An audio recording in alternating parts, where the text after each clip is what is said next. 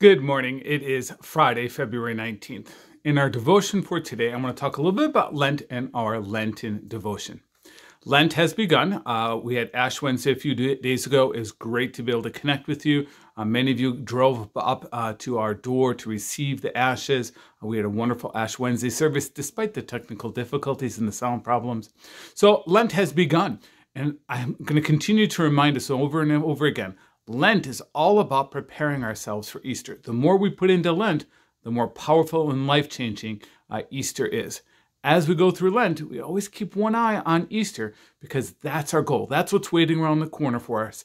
That's what we are anticipating, even as we repent and do self-examination and build connections between us and God. For Lent, as a church, we have what we call a Lenten devotional. It's called A Story to Tell. This is a devotion that we're reading as a church. There is something for every single day throughout Lent. Remember, Lent is 40 days, not counting Sundays. And this is a great handy kind of tool to begin the day with or to end the day with, because what it does is it helps us to refocus, to readjust where we're looking and how we are living. It gives us wonderful thoughts and some prayers and some ideas, and we read a scripture. And we're all doing this together, hopefully, each and every day throughout Lent. And like I said, you can do this at the beginning of the day to start your day off well, or you can do it at the end of the day in order to decompress and to recover from some of the things that might have happened during the day. Or you can do it in the middle of the day as well as a check-in, a reconnect with God halfway through the day or whatever. The important thing is that this is a great resource for us to use on our Lenten journeys. And so in order to help us out, I'm going to read the devotion for Friday, February 19th from A Story to Tell. Again, we were handing these out on Ash Wednesday. If you haven't picked one up, just come by the church and we'll give you one. Pick it up on Sunday or whenever. This is a great tool for all of us to have and to use together. The devotion for February 19th, the reading is from Mark chapter 1, verses 9 to 11. In those days, Jesus came from Nazareth of Galilee and was baptized by John in the Jordan. And just as he was coming up out of the water, he saw the heavens torn apart and the Spirit descending on him like a dove. And a voice came from heaven, "You are my Son, the Beloved. With you I am well pleased." To ponder. Baptism is a renunciation of all those competing voices that try and tell you who you are. The world gives you names like screw up, fake, fat, but in baptism, you're named Beloved. Rachel Held Evans from Name of the Beloved. Call me beloved. Think about Jesus, born in a barn in first century Palestine to a woman who became pregnant before she was married. The name illegitimate could have ordered his existence, every day challenging his legitimacy. King Herod ordered the killing of young children in and around Bethlehem as he attempted to get rid of the child sought by the Magi. The name troublemaker could have followed Jesus, every day living with his head down to never challenge the status quo. Angels sang at Jesus' birth. A star appeared in the sky.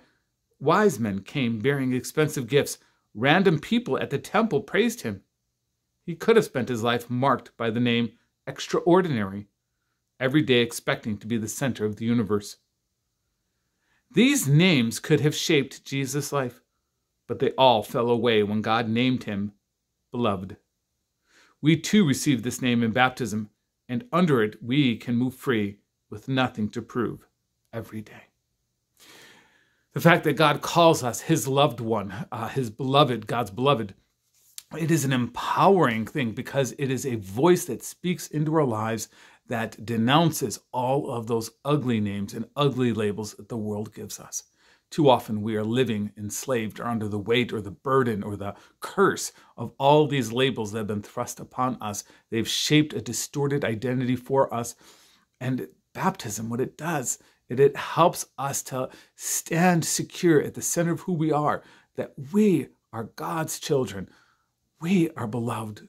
No matter what happens, or no matter what we do, we are always loved by God. Amen. Amen. Let's pray. Beloved Jesus, thank you for giving me your name, for pouring it out over me freely and for all time. Amen. Amen. This Sunday, we have worship at 10 a.m. It's going to be live on YouTube with the link on Facebook. So please join us for worship this Sunday. Then in March, we are going to begin our regular worship schedule, 8 and 10 o'clock, inviting people back to worship. We're still going to be using the same safety protocols. Masks will be required. You have to sit spread out from each one another. But we're going to be going and taking steps towards getting back to regular worship starting in March. So I want to invite you to be a part of that as well. Also, this Wednesday, we have our Lenten Soup Supper. It's going to be a virtual event. It's BYOS, bring your own soup, but you're going to be joining us from the intimacy of your own home as you eat your own soup and connect with us via Zoom. Look toward your email. We'll be sending out or contact us and we'll let you know what that link is. It'll be the same link every week throughout Lent. In the meantime, take care of yourselves and look in on those who are most vulnerable. Amen.